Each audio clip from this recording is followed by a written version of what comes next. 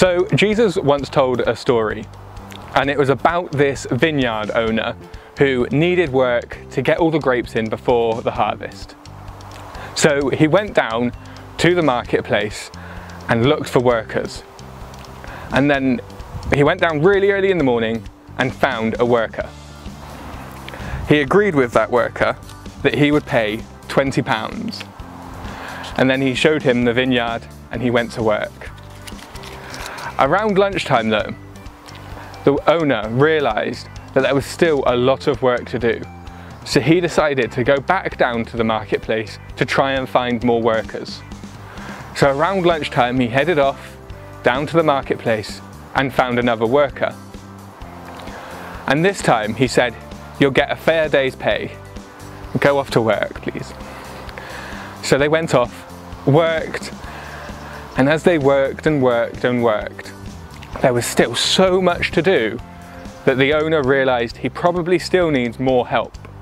This was only an hour or two before closing though. So he went down to the marketplace and found the last person kicking about wanting work. "Do you want to go and work in my vineyard?" So the final person was really excited to actually get a little bit of money for that day's work. The end of the day came and all the harvest was done, all the grapes were collected in. So the owner called all of the workers back in, so everyone came back waiting to get paid.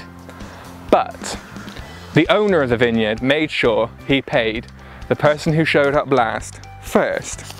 So he took out all his money and paid the final worker first. They were very happy to get a day's pay. Then the one that showed up at lunchtime got paid the exact same, and they were a bit muddled by this and a bit confused.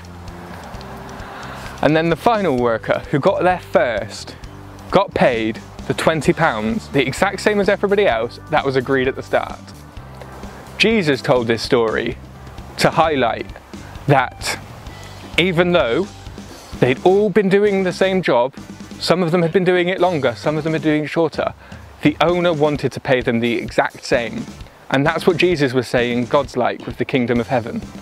No matter how long we're Christian, no matter how good a lives we lead, no matter how long we're working for Jesus or doing things for God, He's going to reward us all the same. And the ones that actually join last are going to be rewarded first when it comes to the kingdom of God. This week, you are invited to join us on Zoom for a craft and more activities. If you'd like to join us at 4 p.m. on Sunday, please email us at utmlayworkers@gmail.com for those details, and bring the listed craft supplies in the description if you are able. Hope to see you there. Bye.